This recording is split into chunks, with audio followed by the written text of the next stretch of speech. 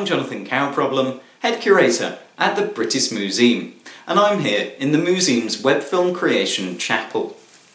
Over the course of this series, I'll be showing you some of the museum's precious exhibits, secured by our great leader and Lord Brittis, from the clumsy hands of peoples across the globe. Whoa, no, somebody get that, please! Oh, get that! Oh. Whoops, hey, okay, catch it! And brought here to the Brittis Museem to give them a safe home free from foreigners. Our treasure this week is this filthy toe rag. This cloth was once used upon the toe of Brandon Flowers, lead soup gurgler of notorious meso-swilling disco pop band, The Killers. The year was 2004. The Killers' single Mr. Brightside had just gone platinum across the UK, killing thousands.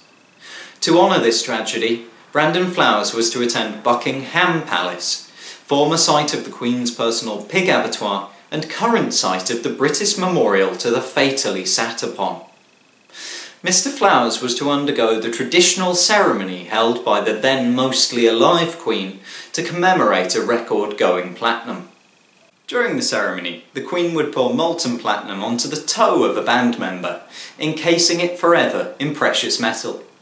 Dr. Barbara Flans is an expert on the platinum toe encasing ceremony, and she's there! Musicians are limited in the number of records they can have go platinum by the number of toes they have to gild.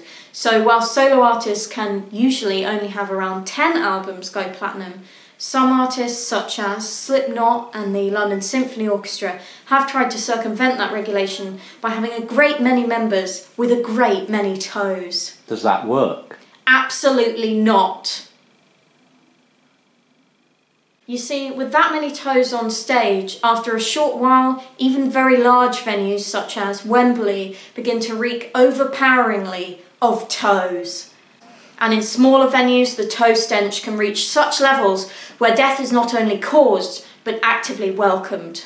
Thanks to a successful first career as a grime artist, all 10 of Dr. Flan's own toes were encased in platinum in the early 90s. Thanks for coming in. That was really great. Do you need help getting out of the building? No.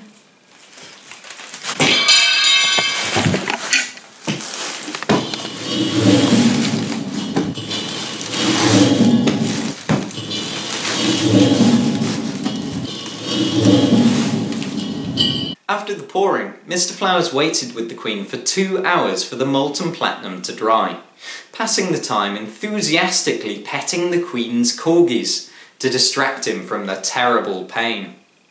Once the platinum had set, the Queen gave it the traditional shine with this very cloth. In summary, Mr. Flowers vigorously stroked for 2 hours till his digit got hard and the Queen polished him off in a rag. Yes.